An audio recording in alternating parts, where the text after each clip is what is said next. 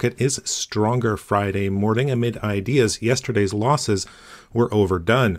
Canola up $10 to $11. The May contract up $10.70 at $635 per ton.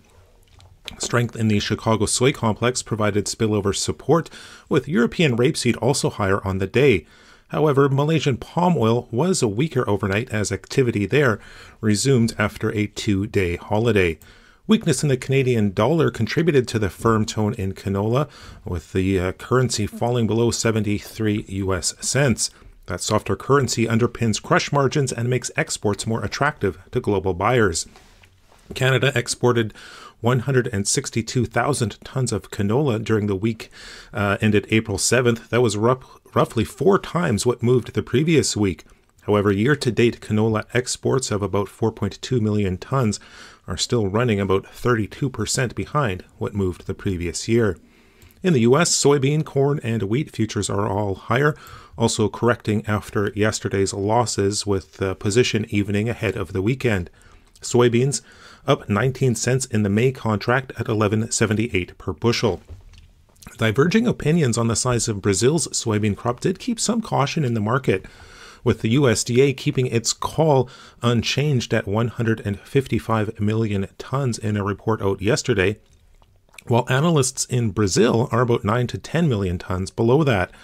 However, harvest pressure out of South America does continue to weigh on prices overall, tempering the chart-based gains in beans, with Brazil in its final stages and Argentina about 10% done. The USDA did report private export sales of 124,000 tons of soybeans to unknown destinations this morning. Corn also higher, up 8 cents in the May contract at $4.36 per bushel. Declining crop estimates out of Argentina were a bit supportive, although relatively favorable U.S. crop weather as seeding gets underway in the south did temper the gains. Wheat futures higher across the board. Minneapolis spring wheat up 7 cents in the May contract at $6.44 per bushel. Kansas City also 7 cents higher in May at $5.91 per bushel. And Chicago soft wheat up 9 cents in the May contract at $5.61 per bushel. Condition ratings for wheat in France declined 1 point in the good to excellent category, now at 64%. Meanwhile, spring wheat seeding is underway in parts of the U.S., although more moisture will be needed in some dry areas. That's a look at the ICE futures and U.S. markets for Friday, April 12th. In Winnipeg, for MarketsFarm.com, I'm Phil Franz Workington.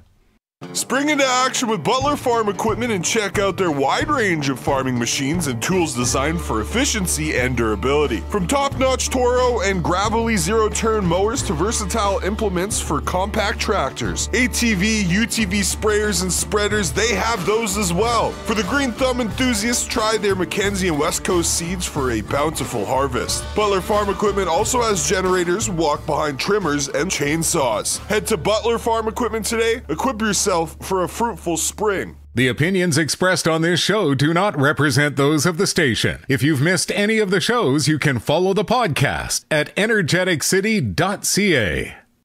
Welcome to This Week in the Peace, a show dedicated to the people, events, and news of BC's Peace region. Here's your hosts, Dub Craig and Jordan Prentice. Good morning and welcome to the show. A little later on, Jordan is going to be talking to somebody excellent. Good start to the show. Good morning. Earlier this week, I was joined by Fivestar Boxing Academy owner and head coach Justin Donally to learn more about his upcoming boxing event, Fivestar Fight League Unleashed. Now it's my turn. But first, the Charlie Lake Conservation Society is partnering up with the Fort St. John North Peace Museum for some wonderful events and projects in the coming months.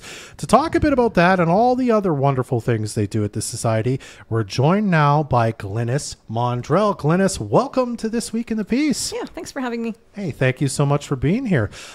If people have never heard of the Charlie Lake Conservation Society before, can you tell us a bit about what you guys do and what your mandate is? We're just a little group of people who are in love with Charlie Lake, and we want to provide a forum for discussion and mostly for information about the lake, to inform people about what its great value is and how to enjoy it. We want everybody to get out and enjoy it. It's a tremendous asset, and we really want to make everybody appreciate it for what it's worth. Yeah, and you want people to go out and enjoy the lake, and I guess responsibly enjoy the lake. Responsibly, for sure. I know you wrapped up last year kind of an ongoing project where you were doing testing kind of in the lake, I think is the best way to describe it. Tell us a bit about that project and how that'll be something that'll happen again in the future sometime. Yeah, in the past we have done water quality testing, and we just completed a 3-year algae testing program. We run these things for a few years at a time, collect some data, and then they go into hiatus for a number of years, and then they're compared again. So those reports are available. And we will continue to do plant monitoring every year. We do that in August. We just go out and we have some sample sites just to monitor the plant growth in the lake. We also may do some siltation testing here. We're just not sure about that. But the water quality testing and the algae testing will hopefully continue in 8 to 10 years from now. I see. Now, the sites where this testing happens, is that always the same? Like, do you always say, this is a good spot, or does that kind of change up? Yeah. The other piece of testing Nick Bacanti is exploring right now is coordinating the chlorophyll in the lake, so that would be the algae and plants, with the satellite data that we can get from NASA. So right now he's trying to calibrate that so that if there is an event in the lake, it hopefully will calibrate with what we get from a satellite. So that eliminates that need to actually be out on the water. So he's working on that kind of thing right now. Interesting. So, yeah. Is this, I guess I'm curious about how this came about, the testing and stuff happens. Is this something like the government of BC or whoever the sort of body that's overseeing this says, this is something that needs to be done, we'd like you to do it? Or is the society like, we want to do this? Yeah. And here's our findings? Yeah, no, this is completely voluntary. It's the Conservation Society. They see concerns living there and being on the lake. They hear concerns from the public. And so it's just an exploration of how is the lake maintaining itself? How is it changing? Climate change is going to be a big issue in the future, as everybody who's been out to the lake knows. It's about a meter below. It's sort of if there's a normal. Yeah. It's very low right now. It's going to be warmer. It's going to be, a lot of things are going to be different. So monitoring those variables over time are going to be increasingly important. You know, rainfall last year was critically low, and it's showing up everywhere. So just monitoring. It's just trying to keep a tab on things. That meter below, is that like current as of like right now, essentially? Or and that's just an eyeball. It's not an accurate measure. But when Nick entered the water data last year, that's collected by the city I think it's at the Weir, the water did not go above the Weir last year. So there was so little rainfall that the lake levels just continued to go down and down and down. Yeah. Is that something the society is monitoring this year then? I mean, we were reading a news story this morning about the snowpack being 65% of what it was last year. Kind of, again, a normal baseline for the piece. Are we seeing that kind of affected in Charlie Lake as well, even different from last year? Yeah. And so Nick has a really great visual that he created from the data that we get from the city. And we'll continue to collect that data and watch how the data looks. It's fascinating. And again, this is you're all just volunteers kind of doing volunteers, this for the love of the lake. I mean, again, my question is, I think we were talking before, you have a background in teaching. You've got a variety of different people doing these things. They're not all scientists, I guess is what I'm saying, or whatnot. So where does these skills and learning come from to be able to test things that sort of, I don't know, meet a standard that would say this was correctly done and whatnot? Well, we have a biologist, a fish biologist on our board, and a chemist. Perfect. And and they get help from other, we belong to BC Lake Stewardship, and they also conduct experimentation things. So there's all those guidelines out there through BC Lake Stewardship, and we follow those guidelines. And any sampling we collect is all, lab goes to an affiliated lab for analysis and things. So I see. Okay. Well, coming up this month, and actually today, over at the Fort St. John North Peace Museum, they've got the free take-home kits that are all about bats in the North Peace. I know you've done bat walks in the past before. Tell us a bit about that's happening at the museum, because as I understand, this one's for kids, but there's something kind of for older people later on this month for about bats. we have a few things coming up. The bat thing is something new that they're trying, and we had a lot of interest from kids last year, and our presentations weren't really leveled for kids, so they wanted to have something available at the museum. So we're first of all for kids. I'm going to do a frog thing in conjunction with the library and the museum early in May. I think it's the 4th. Yeah, it's the 4th, and that's for children. And then we have a bird talk and a bat talk at the museum in the evening. So the bird talk is going to be just basically about here are the birds you can expect to start seeing as amateur watchers of birds. And then I'll just check here, the 23rd, we're going to have a talk about the bats that should be arrived in the piece, and that will also be at the museum. So those are the 3 things in May: the frog talk, the bat talk, and the bird talk at the museum that we're going to put on. That's amazing. Yeah. The bats, you say they arrive. Are they coming from somewhere? Or they like hibernate over? Most of them are migratory. Okay. The little brown bats, the little myotis, some of them stay here. They hibernate in cliffs and warm places, attics, and so they arrive very, very early. They'll be here first, second week of May, and then the others come in. Bats, they are hard to monitor, and so there's more questions out there about where they go and what they do in the winter than there are answers. And our person, Inga Jean, is our person to go to. She's our expert, and we call her for questions because they're a bit of an enigma. We don't know where they go and what they do. Amazing. The frog talk, I think that's a newer thing, if I'm not mistaken. Tell us a bit about that and sort of, what we can expect from that talk. The wood frogs will be croaking here very soon, within the next couple of weeks, and then the chorus frogs come after that, and then the toads, and then the salamanders. So we've often done this in schools. We haven't ever done one with the museum before, so we're just going to do one with the library and museum to get it out there. And it's just a little information session about what to listen for mostly, and what can be expected over the next 3-4 weeks as far as the amphibians go in the piece. Interesting. I don't know if you know this, but is there, depending on what part of the lake you're at, right? Whether you're at Beaton Park or maybe in the north end or the south, like, is there different frogs kind of living in those spaces, or are they kind of just mixed up anywhere? Yeah, they like still, quiet areas. So if there's marshy areas, or they need lots of vegetation for escape from predators, for the tadpoles and things. There's a few in the bays, the shallow bays of Charlie Lake. A lot of them are in the ponds and dugouts and creeks and ditches around the lake and in the whole general countryside. We're quite fortunate here. Our amphibians are still doing okay. But again, with change, who knows? It's going to be a dry year. Yeah. And I guess beyond just sort of informational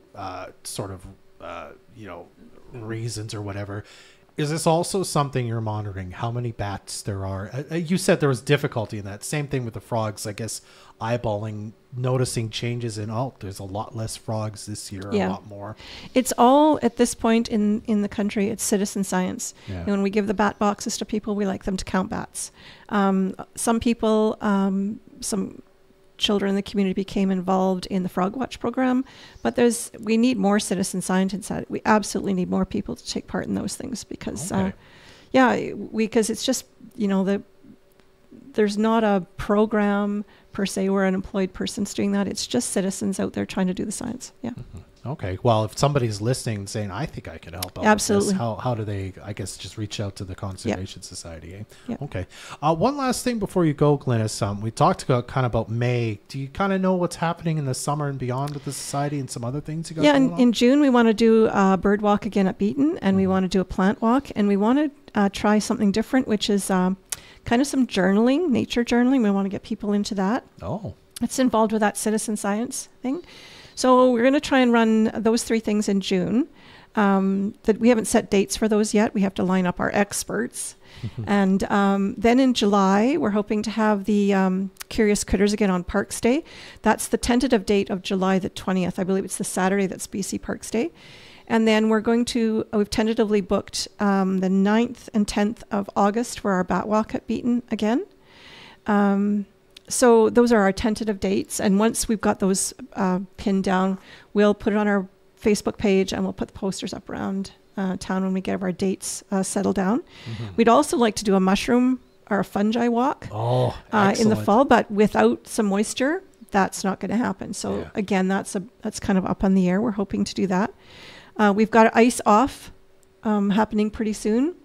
The predicted date for Ice Off, that's a big, what if. Do people gamble for that, Glynnis? Or we don't gamble. We have the winner has bragging rights to, I pick the day. Okay, fair enough. And that date is anything from the 20th of April to the 18th of May. So it's a big gamble, but the ice is getting quite unstable and rotting right now. So who knows what that will bring. So so we have the info events at the museum in May. We've got hopefully some walks at Beaton Park in June. We've got Curious Critters hopefully in July and the Bat Walk in August. And then whatever else we can sort of stick in there. So anybody who's interested in nature journaling and everything, we want to kick that off and try that this year. So awesome. Get hold of us. We'd love to have some input and some sharing. Okay. Yeah. Well, I think the best place is your Facebook page. That's the best place. Yeah. So if you haven't already, follow the Charlie Lake Conservation Society on Facebook to keep up on everything that having happened there. And of course, the Fort St. John North Peace Museum has lots of the things that you're doing with them as well coming up in the next few months. One more thing, our AGM is on the I better get the date right. It's on April 23rd. Okay. We're having our AGM, so if anybody's interested, there'll be a notice on there as well. So excellent. Well, Glynnis, thank you so much for coming by. I really appreciate your time today. It's good to chat with you. So thank you. That's Glynnis Maundrell with the Charlie Lake Conservation Society. We'll be right back in a bit here. Jordan Prentice will be chatting with Fivestar Boxing Academy owner Justin Donally in just a moment on This Week in the Piece. When you're doing projects around your home, you can count on your local home hardware. What you may not know, though, is your local home hardware is also locally owned and operated, which is why they always know exactly how to help. Plus, they do so much for local charities and nonprofits because they love supporting the community they belong to. Locally owned, genuinely Canadian. Come meet your neighbors at your locally owned and operated Home Hardware Building Center. Here's how.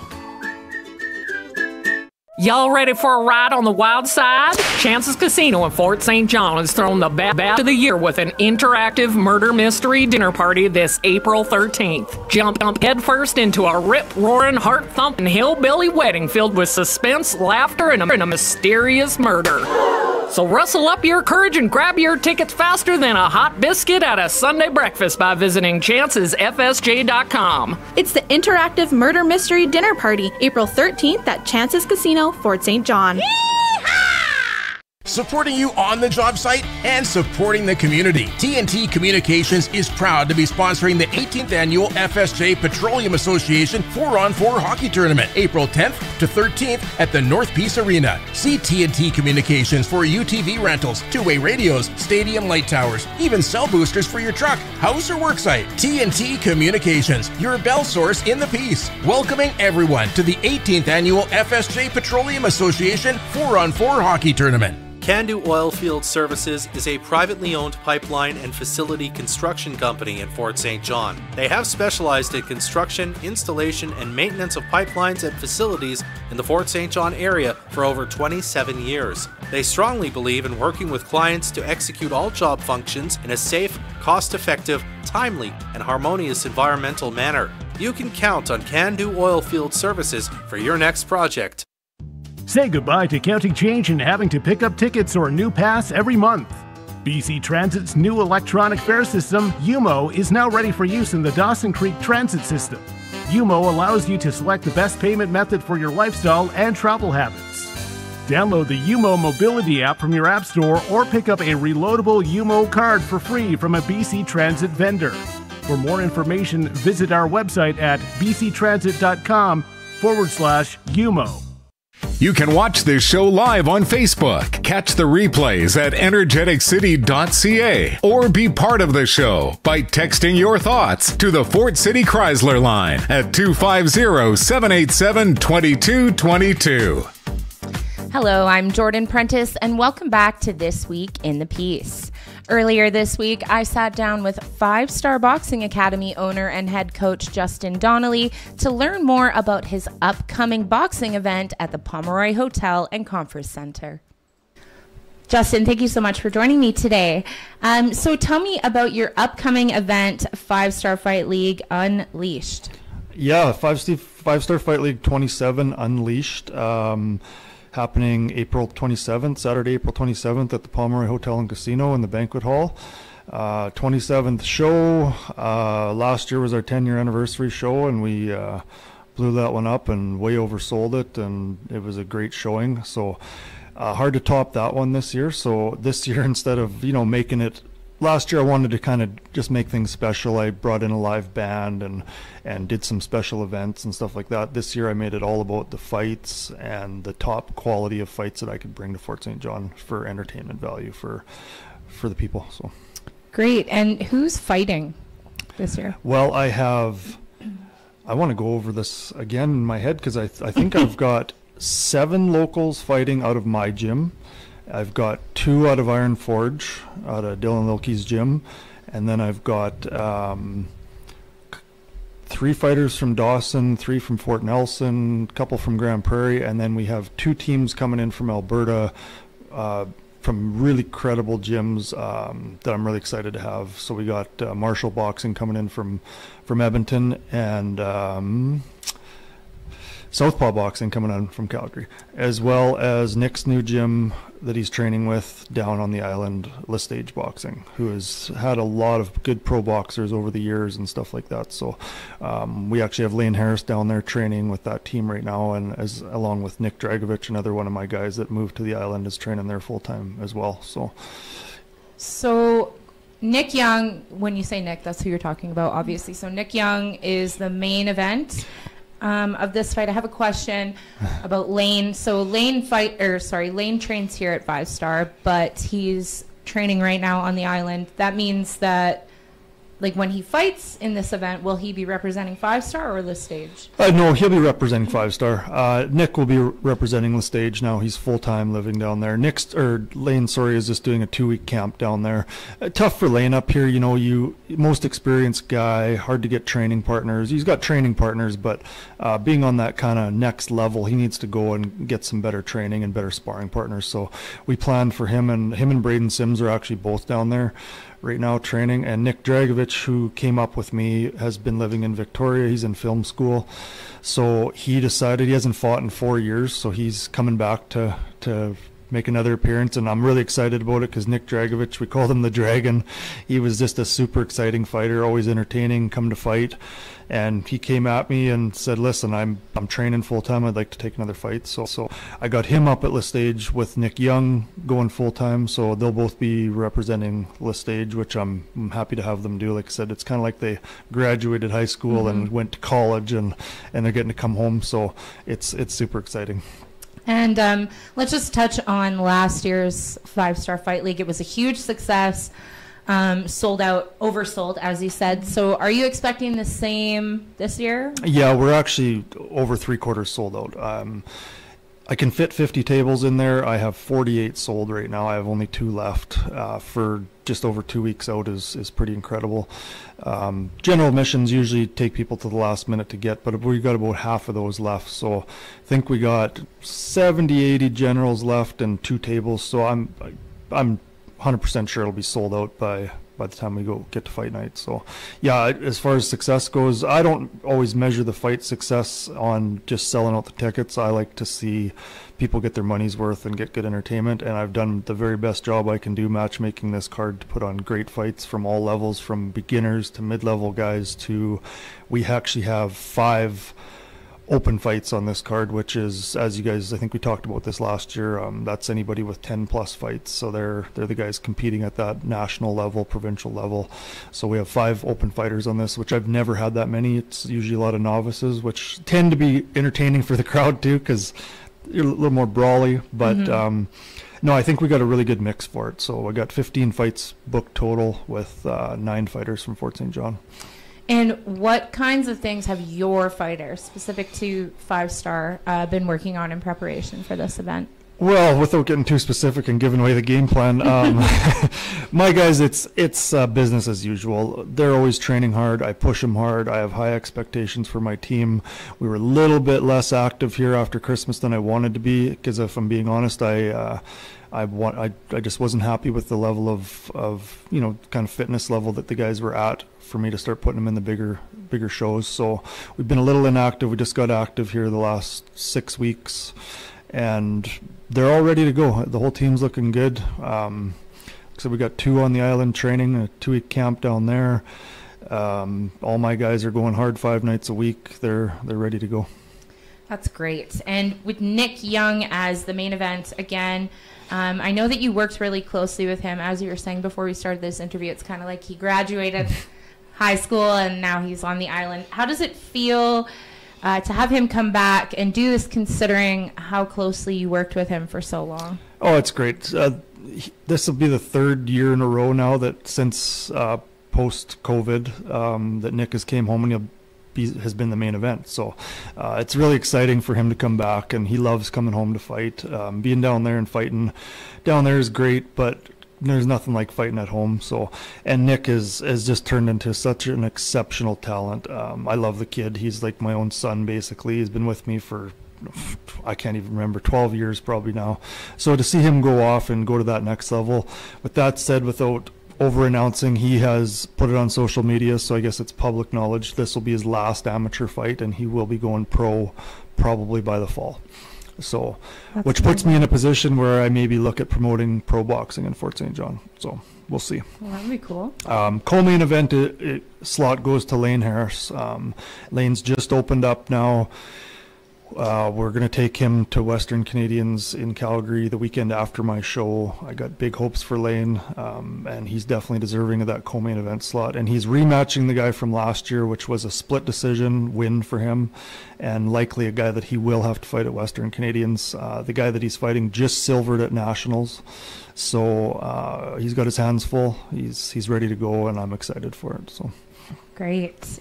So you kind of just mentioned the Western, sorry, what is YYC Cup. It's kind of like Western Canadians. Okay. Yeah, they consider it Western Canadians too. So along with that, what's next? What's up next after this event for Fivestar? Yeah, so we're going to take the whole team to YYC Cup in Calgary. I've got 6 for sure going. That tournament is for open and novice athletes, so it's kind of nice for us. We can take the whole team there and get 4 days straight of fighting, and hopefully get at least 2-3 fights for each guy. And then after that, we'll be heading to Lacombe, just outside of Red Deer, for Diamond Belt at the end of May. Okay. And then we're looking at another card, and I think the one in Spruce Grove is just to keep them active before they take a little break for the summer. I'll try to take the team down to Spruce Grove and try to get them each fight there as well. So you have a lot going on for just a little. Like the next month or two, and then your fighters will take a break before you head into next season. What are your goals for your fighters and for your gym for next season? Next season, like I said, COVID's thrown such a wrench into things. This was the first year we've seen a nationals since before COVID. It was kind of thrown together. I was there. I went and checked out and reconnected with a bunch of the guys and coaches and the president of Boxing Canada, and they're excited to get everything rolling again. So it's kind of like we're finally back in that groove. So the goal for us is right back to where we always were, is that's get the guys going hard in September, October, get a couple fights, and take the open boxers to provincials in Vancouver in November, and then see how things roll out there. And then we'll have the big tournaments in January, February, the Golden Gloves, those sort of things before nationals. So with any luck, we'll be looking at a couple of guys on the provincial team heading to look for a national title next year. Well, I look forward to seeing what the next year has in store for you and for Fivestar, and I look forward to attending the Fivestar Fight League Unleashed in 2 weeks. I think it is on the 27th. 2 weeks, Saturday, April 27th. Yeah. Perfect. Well, thank you, Justin. Is there anything else you'd like to add? Just want to say a huge thank you to our sponsors. Without them guys coming on year after year, it would be tough to make these shows happen. So keep an eye on the social media. We'll be doing a lot of thank yous to all them guys. I won't try to name them all in this interview. There's way too many. Like I said, we've got a loyal, great support system from a lot of local businesses, and we really appreciate it. So perfect. Thank you so much for joining me today. Thanks Justin. for having me. Of course. That was Justin Donally, owner and head coach of Fivestar Boxing Academy. We'll be right back to wrap things up on This Week in the Piece. For over 30 years, Tyson with Graphics Man has dedicated himself to assisting people with their design projects. Whether you need a fresh logo or eye-catching posters and business cards, Tyson is committed to bringing your vision to life. Let's make something special with the Graphics Man. You want something special? Call the Graphics Man. Give Tyson a call at 250-793-6766. Can-Do Oilfield Services is a privately owned pipeline and facility construction company in Fort St. John. They have specialized in construction, installation, and maintenance of pipelines and facilities in the Fort St. John area for over 27 years. They strongly believe in working with clients to execute all job functions in a safe, cost-effective, timely, and harmonious environmental manner. You can count on Can-Do Oilfield Services for your next project. Hey there, Fort St. John. It's back and better than ever. General Motors is offering an exceptional $6,500 off on select models. We've got over 25 of them on the lot, with new options landing every week. This is Kyle Beck, sales manager for Murray GM. Now is the time. This offer won't last forever. Come and see why so many drivers choose us at Murray GM. Give us a call today or visit our website at murraygmc.com to shop our inventory. Kindergarten registration in School District 60 for children who will be 5 years old by December 31st of this year is now available. Early registration will make sure seats are available in your home school and give you access to Welcome to Kindergarten programming opportunities. Play-based learning with BC certified teachers in kindergarten helps children with their social, emotional learning, fine and gross motor development, speech, reading, and more. You can register online now or call your school about an in-person appointment. Visit our website at prn.bc.ca for more information. Brad's Furniture and Appliances Hit the Mark is back and bigger than ever. Listen weekdays starting Monday, April 15th from 6 a.m. to 6 p.m. for your chance to win cold, hard cash. All you have to do is guess a number from 1 to 100. If you get it right, you win the money. If not, we'll add another $10 to the pot. So what's changed? We're starting every new round with $100 already in the pot to give you more money than ever before. Track the numbers at moosefm.ca to zero in on the money. Brad's Furniture and Appliances Hit the Mark is brought to you by FSJ Return It, Rhythm Auctions, TNT Communications, and Bronze Flooring. At Peaceful Pages, not only will you find a large selection of Bibles, devotionals, and faith-based books, but they also carry a collection of Christian clothing, home decor, giftware, and jewelry. Peaceful Pages Christian Bookstore, open Tuesday to Saturday at 101 Avenue, Fort St. John. Moose Country weather. We'll see a mix of sun and cloud today with a 30% chance of showers late this afternoon and early this evening. Bit of wind, southwest increasing to 40, gusting to 70 kilometers an hour this afternoon. We'll see a high of 13. Mainly cloudy to start tonight, but that clears up after midnight. Wind dies down a bit as well. We dip to a low of 1. Tomorrow, sunshine, becoming a mix of sun and cloud in the afternoon. It'll be windy again, high of 10, and sunny and 12 for Sunday. You're listening to the all-new This Week in the Piece with hosts Dub Craig and Jordan Prentice. Be a part of the show by texting your thoughts to the Fort City Chrysler line at 250-787-2222. Thank you to our guests Glynnis Maundrell and Justin Donally for joining us on This Week in the Piece. You can listen to this show again by checking out the podcast over at Energeticcity.ca/podcast. We'll store this in future episodes of the show there as we make them. Also, you can check out our other locally produced podcasts while you're there, Before the Peace and Secrets of the North. That's our show. I'm Jordan Prentice. I'm Dub Craig. Be well. Join us again next Friday morning at 10 for another edition of This Week in the Peace, your weekly talk show dedicated to the people, events, and news of BC's Peace region. Or you can listen to this podcast again at Energeticcity.ca.